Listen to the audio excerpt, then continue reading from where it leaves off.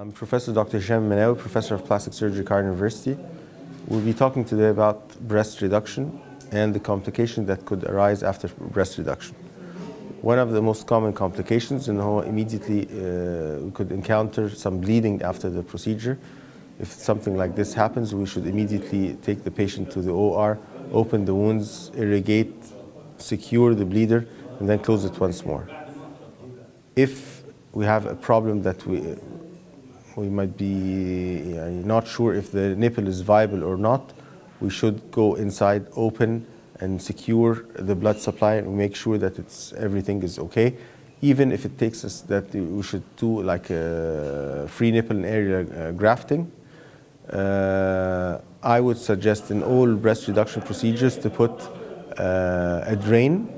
The drain is something like, it's a security for every procedure, because if there is bleeding, we're going to see bleeding in the drain.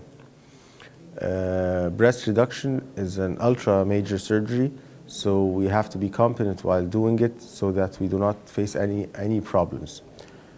One of the most problematic things is the scar and the scar management. Patients come and they ask, will it leave a scar? Yes, it leaves a scar. But it's a faint scar if we use proper management by creams. Sometimes we use some lasers, we use silicone, and sometimes we use like pressure garments on top. Thank you. Yes.